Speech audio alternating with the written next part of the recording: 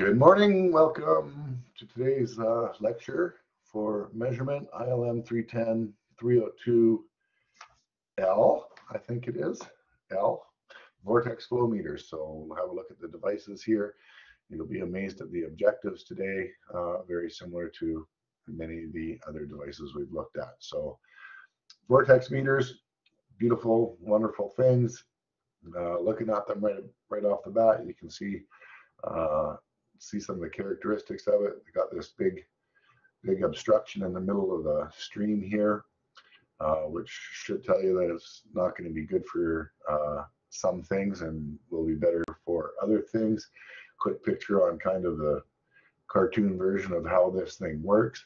But we'll look at this just like we looked at any of the other devices so far and the rest of the devices that we still have to look at with similar objectives, describing principles and applications, components, advantages, limitations, installation requirements, and maintenance and calibration of vortex meters. So talk about the principle of application or operation, first. I think I got a lot of words here on this one. I'll just pop them all up here with the diagram so you can watch as we go along. So the way a vortex meter works here is as the flow or the turbulence hits this object in the center of the piping called the bluff body, the flow, of course, has to make its way past. This flow will split and alternate from one side of this bluff body to the other side of the bluff body. And as it does, it creates these vortexes or vortices, as they call them, and they call this activity vortex shedding. And it alternates back and forth from side to side as the flow goes across the bluff body and creates these vortices in what is called a vortex street. The rate of these vortices are formed is called the frequency, and it is proportional to the fluid velocity. So kind of pretty simple in terms of science here, nothing fancy or mechanical or super scientific. We'll talk about who thought of this thing here first. So here you see how the vortices kind of form one after the other from side to side. And again, there's a good video at the end of this that'll show you exactly how this works. So there we have the bluff body in the center of the instrument down here. And as the flow comes by it, it's making these vortices alternating side to side. And we measure them using some type of detector generally in this area, and the bulk of this ILM talks about the different styles of detectors that are used to count these vortices.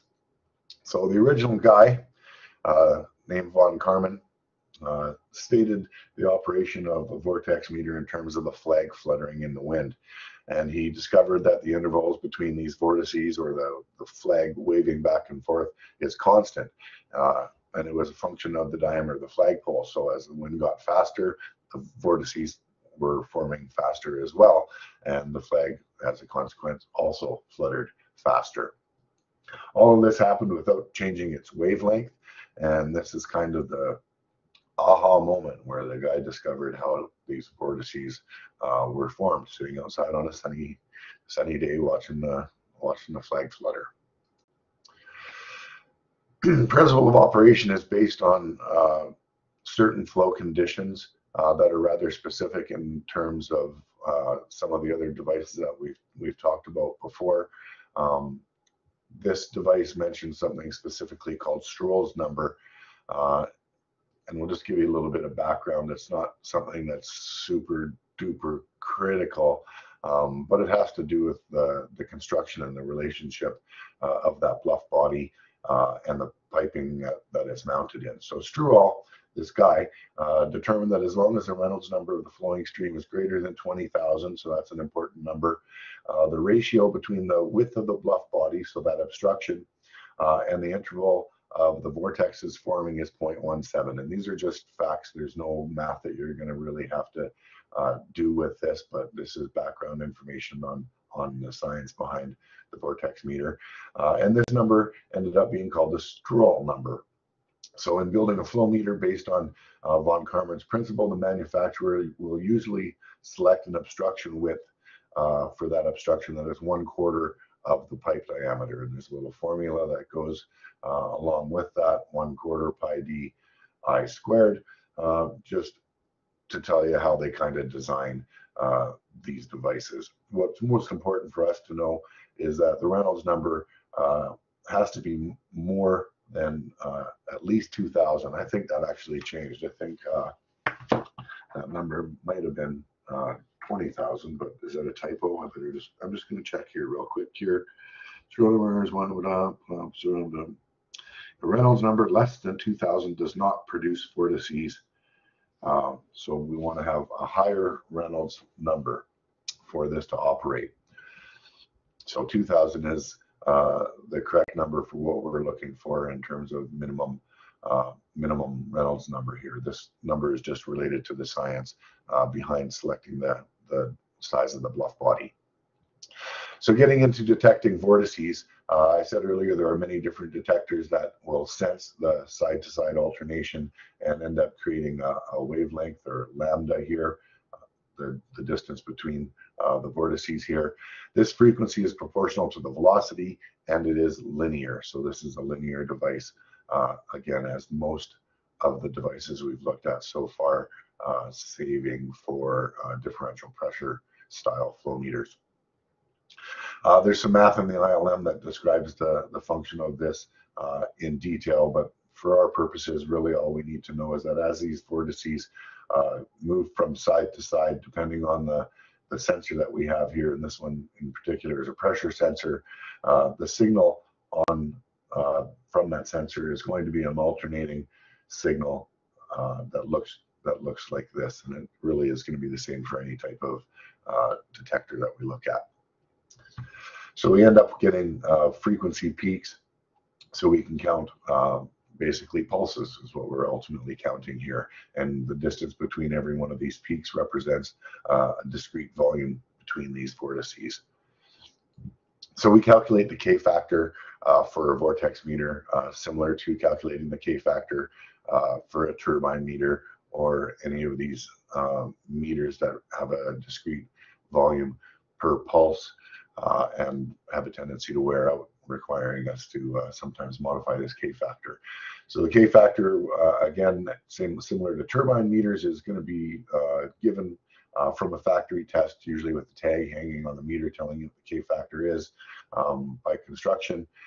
We end up doing some calculations, of course, using the K factor and frequency in order to calculate the volume flow.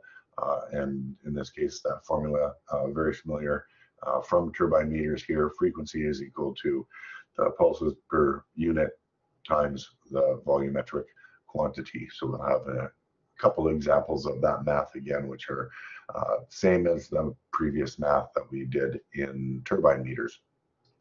So calculating the K factor here, I'm just going to snap it all up on the screen at once.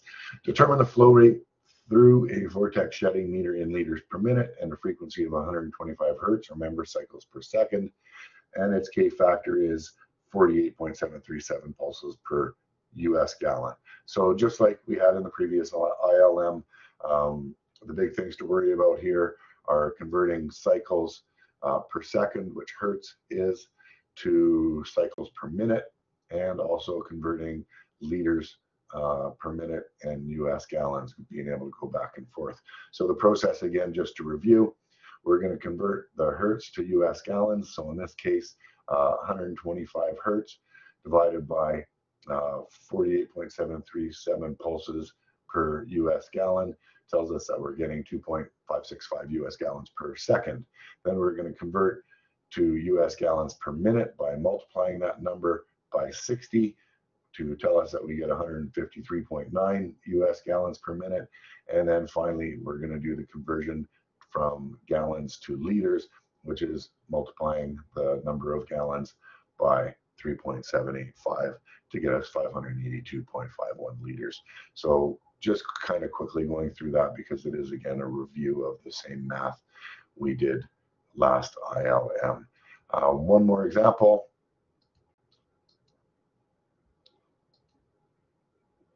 Okay, if a vortex shedding meter has a flow rate of 140 liters a minute and a frequency of 25 hertz, what would its K factor be? So we're trying to figure out how many pulses or how many gallons per pulse. So first we're going to convert liters to minutes into gallons per minute. So again, you can do these in different orders if you want to. This is just kind of the way that I do it. So 140 liters divided by 3.78 liters per gallon gives us 37 US gallons per minute. And then we're going to convert hertz to pulses per minute. So 25 cycles per second times 60 seconds is 1500. So that's how many pulses that we're getting for that many gallons. So we then divide our frequency 1500 by our volumetric flow, which was 37 US gallons, to give us 40.54 as our K factor. So just flipping the numbers around, and again trying to make sure you don't mess up any of the seconds to minutes and liters to gallons conversions.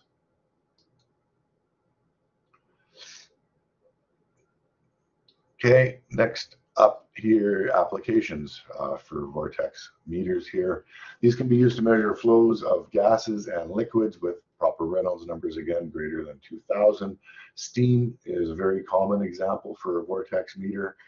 They can handle some dirt, but that will cause wear on the bluff body over time. Some of these devices will also have pressure and temperature sensors as well, probably most of them these days. And again, by adding pressure and temperature, we can go from a volumetric measuring device into a mass flow device, because in order to get mass flow, we need to have density, and in order to get density, we need pressure and temperature. So different ranges of accuracy for different process states, I guess. So liquids are rated here. Gas is slightly less accurate and fairly repeatable in terms of this statistic here. 0.15% is a pretty good number. Construction of a Vortex meter, again, not super complicated. We have the meter flow tube, or the body of the device. We have the shutter bar, or bluff body, as it's sometimes called. We have sensor, and then of course we have the electronic component that receives the signal from the sensor. We'll look at each of the individual components here really quickly, one slide each kind of thing. So flow tube can be flanged or wafer style, of course. There's probably different mounting styles than that even, I don't know, but these are probably the most common ones here. Wafer using less flanges and bolts, so overall as an installation practice it is a little bit cheaper, but that is just what it is. Shutter bar, close-up view here finally. Again, the shutter bar is what forms the vortices. It's that obstruction. The shape varies by manufacturer. Some of them may also be removable, but you see that they are broad on the front and tapered on the rear. Now we get into some detectors, and there's quite a few different detectors here. You'll see we have thermistor style detectors. We have a motion style detector here, which moves back and forth, and it's detected by a piezoelectric sensor. We have a strain gauge version 1 here, which strain gauges are a resistance type device, and they call this a cantilevered strut. And again, this is very similar to that flag, the original idea of flag fluttering back and forth. So as the pressure builds on one side, pushes this way, builds the other side, pushes that way. So that's so many different ways of detecting it. Last one here, but not least, something called a diaphragm element. So this is just a pressure sensing diaphragm. There'll be one on each side. And again, due to the dynamics of these alternating vortices, we're going to also have alternating pressure on each side. In this diagram, the pressure will be high here, the pressure will be low here, so we can detect that differential. So as a vortex is shed from one side of the bluff body, the fluid velocity on that side increases, and the pressure on that side decreases on the opposite side. The velocity decreases and the pressure increases, thus causing a net pressure change across the bluff body. And of course, the entire effect is reversed as the next vortex is shed from the opposite side. Consequently, the velocity and pressure distribution adjacent to that bluff body changes at the same frequency as the vortex frequency, or the vortice forming frequency. So all very related to that back and forth movement. So based on that previous explanation, we can look at all the different possibilities of detecting these vortices. I believe I have a slide for each of these bullet points here. So we'll look at oscillating flow across the face of the bluff body, pressure difference across the sides of the bluff body, flow or pressure at the rear of the shutter bar, presence of vortices downstream of the shutter bar. We haven't looked at that one yet. And a flow through a passage drilled through the bluff body. I haven't really looked at that one yet. So just quickly looking at some of these in a little bit more detail as we move forward here. So measuring flow across the front, the example here is we give thermistor sensors. And as the flow oscillates back and forth across this bluff body, the heat transfer is going to fluctuate between these two self-heated thermistors. It's going to be directly related to the vortices forming on each side and their ability to draw heat away from these thermistors in an alternating pattern. So interesting technology to be able to use that by heat transfer using thermistors. Using differential pressure across the sides here, you'll see piezoelectric sensor elements here. This maybe isn't the best diagram for this one. This one's called the strain shutter bar, and a piezoelectric sensor in here detects the strain as the pressure changes as the vortices pass. Just a little thing on piezoelectric sensors, just to give you something common to relate them to. Barbecue igniter is a piezoelectric device, and the way the barbecue igniter works is there's a little crystal in there. It's a piezoelectric crystal, and if you apply force to this crystal, it creates a voltage, and that's how piezoelectricity works. So when you hit your barbecue igniter, it's spring loaded. It creates a snap, which causes a weight to hit this crystal. The crystal hits the weight hits the crystal, creates some force. That force creates an electric charge, which is carried out as a spark to light your barbecue. So in this case, it doesn't, of course, make a spark, but it does generate a little bit of electricity that is used to detect that something is happening there. Next one here, a different method of measuring based on differential pressure, again across, is the diaphragm element. And it can use different electrical features. Basically same capacitance, resistance, or voltage signal is produced as the pressure change is sensed at the diaphragm when the vortices pass. So the electronic or the signal portion of it is not as important to us as recognizing that this is really like a diaphragm style pressure switch that generates some type of electrical signal. So pressure transducer nonetheless.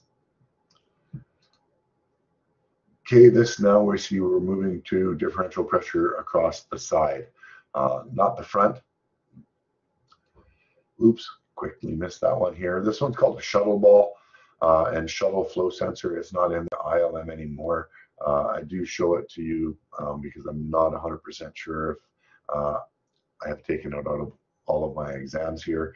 But again, this is measuring from the side, and basically rather than having a measuring instrument off the front here, it's just got this shuttle ball and it's got a thermistor sensor in it or a magnetic pickup in it, as you see here. A couple of different ways to do it, and this ball will move back and forth and the magnetic pickup can detect that. Just, you know, a little extra knowledge never hurts anybody. Okay, looking at flow or pressure at the rear of the bluff body. So this is a strain gauge cantilevered strut type sensor here.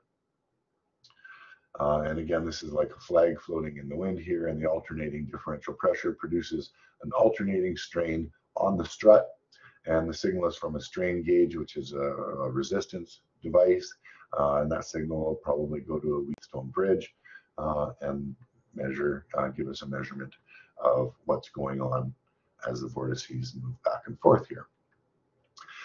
Another one measuring flow or pressure at the rear is a diaphragm element. Very similar construction to the one that we saw earlier here. The diagram doesn't really um, represent the difference between the one across the front and the one at the rear, but this example is a filled piezoelectric double-phase diaphragm capsule, very fancy, which has a piezoelectric crystal in it. This one, the sensor can be removable, but again, technology-wise, this one is specifically noted as being piezoelectric, whereas let's just zoom back here. This one here says it could be capacitance, resistance, or a voltage signal. So piezoelectric would just create a voltage signal. So I don't really know if that distinction is particularly necessary. I think they're pretty much the same. Okay, last one here. Is this the last one? Close to the last one anyway. Flow or pressure at the rear of the bluff body again.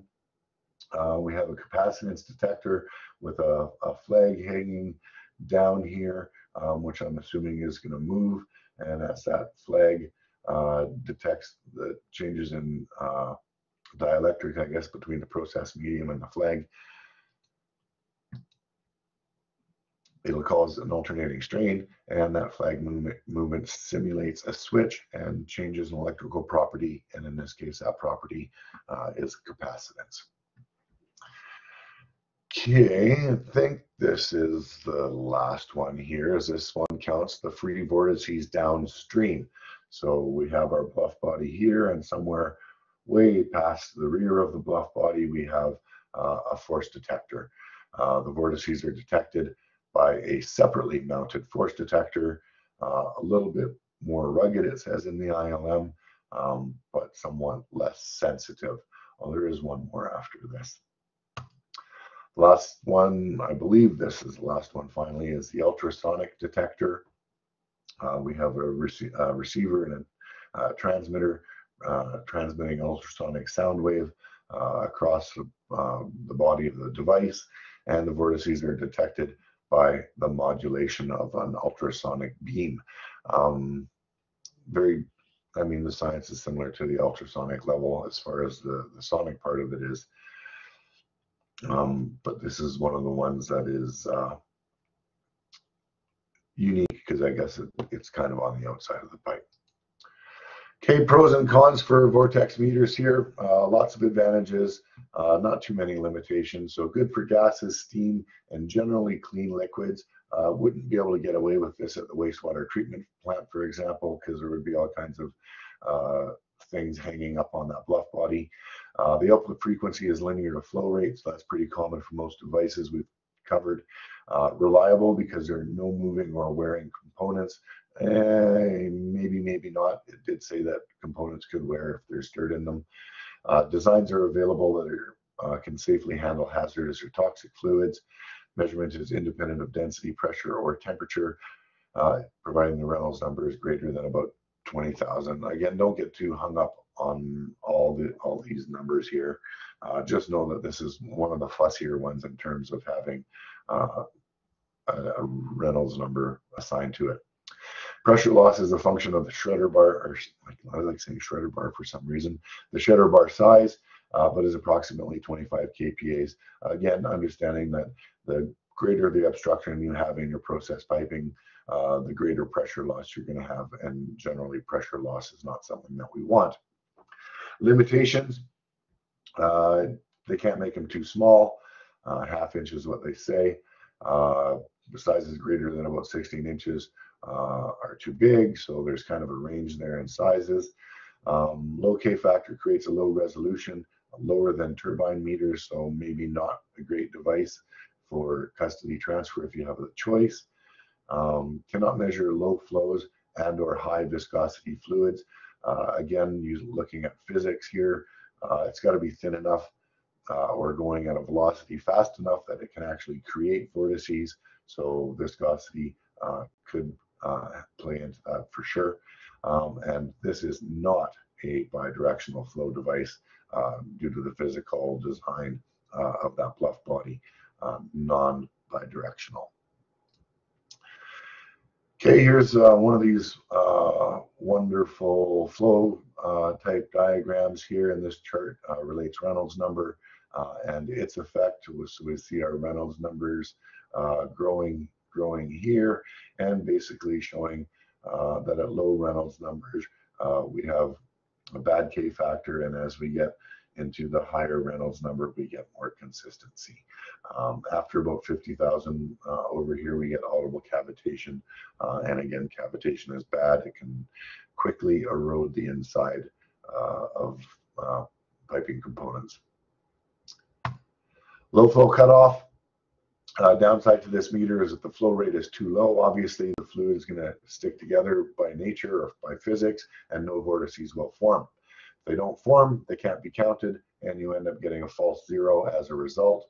The flow rate at which you stop getting vortices forming is the low flow rate or low flow cutoff. Low density gases have issues here with Vortex meters. They produce a weak pressure pulse, especially if the pressure is low and the flow is low, so not a great choice for this application. Process buildups. Building up on the shetter bar will adversely affect the K factor and thus its accuracy. Although it can handle some dirt, it is not recommended. Okay, accuracy affected by mixed phase flows and should be avoided. That's a really general statement. You know, if you've got a liquid flow with entrained fluids, a liquid flow with entrained gases in it, well, those gases make up part of your volume and will provide an erroneous reading. So that's irrelevant of the type of device we're using. This statement would apply. So gases should be gases, liquids should be liquids. If they're mixed, it's going to be affecting your accuracy. More advantages and disadvantages. So we've already looked at this already.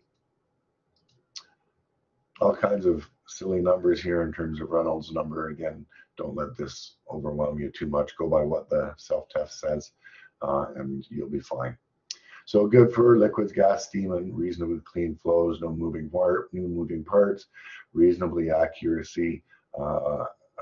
For liquids, about 0.5, gases about 1. You'll notice that as we go through all devices here, you'll see accuracy a little more accuracy for liquids than there is for gases, and again, largely due to temperature and pressure effects on gases. Disadvantages, all related to flow rates and making sure that you have proper flow.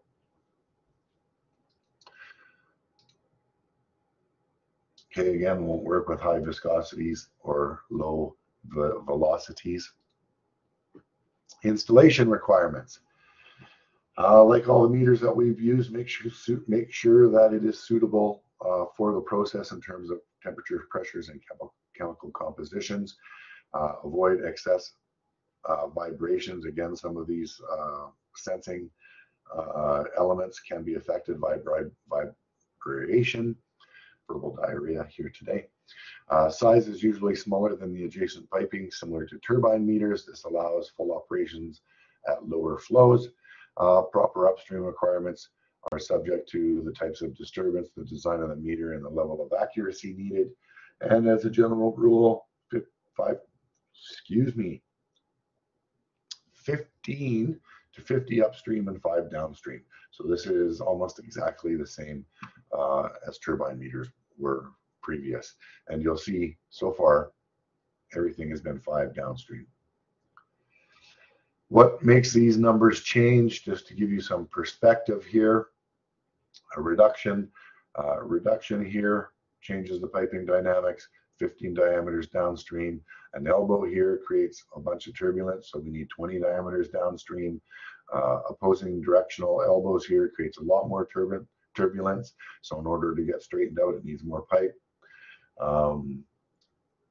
2 elbows going different planes and different directions, much more turbulence, again, much more pipe, and final control element in there. Lots of pressure drop, lots of turbulence, all kinds of stuff going on there. So way higher requirements for that. And I'm not so much concerned uh, at the end of the day with you being able to say, well, if I have one elbow, what's my pipe diameters, or if I have two elbows in the same plane or different planes, what's the number? I'm not so much concerned about the number as much as I am you understanding it is the effect of the piping and the turbulence it creates that determines how many diameters you need to get that proper developed flow before the measuring device. Okay, installation. Looking at those upstream requirements, we can reduce them by using flow conditioners or straightening vanes. So here's one version of it. There's lots of different kinds. This one's a plate. There's tube styles.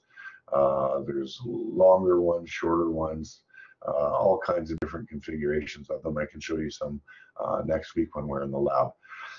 So putting something like this in there will knock your pipe diameters down considerably.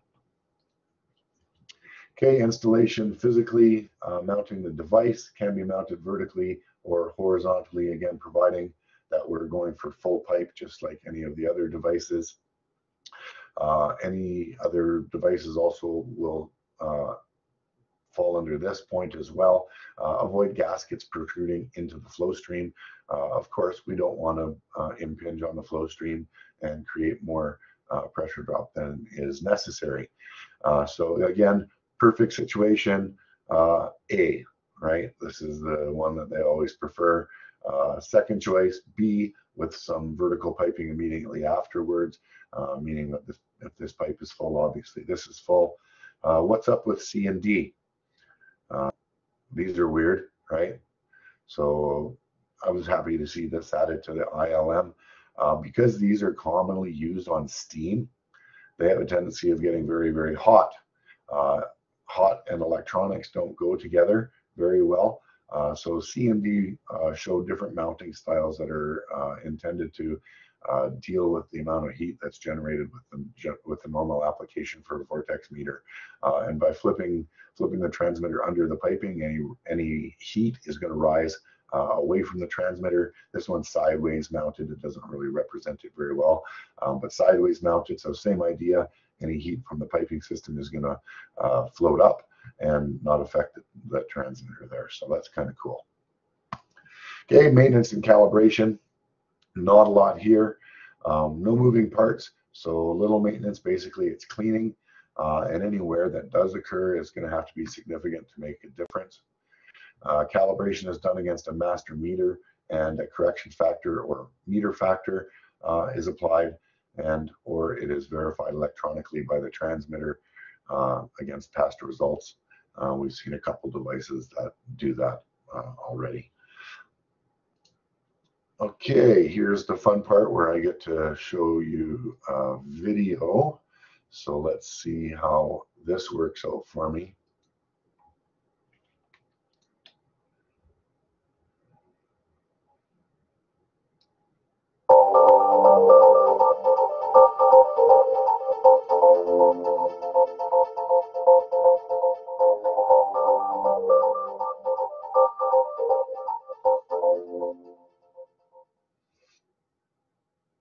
The most diverse substances are transported and distributed in piping systems every single day.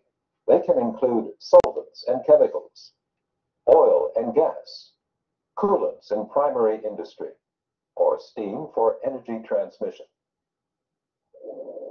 The fluids flowing through pipes often have completely different properties.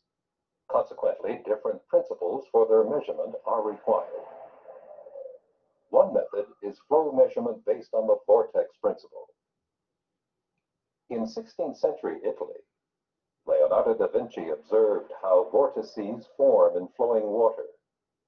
Some 400 years later, Hungarian physicist Theodor von Karman described the physical laws that govern how these vortices take shape. Here's how this measurement method works.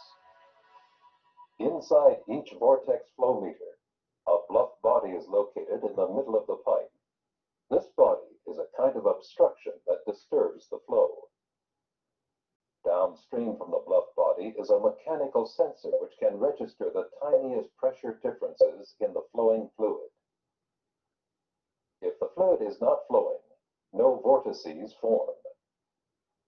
As soon as the fluid starts to move and reaches a certain flow rate, vortices gradually appear downstream of the bluff body.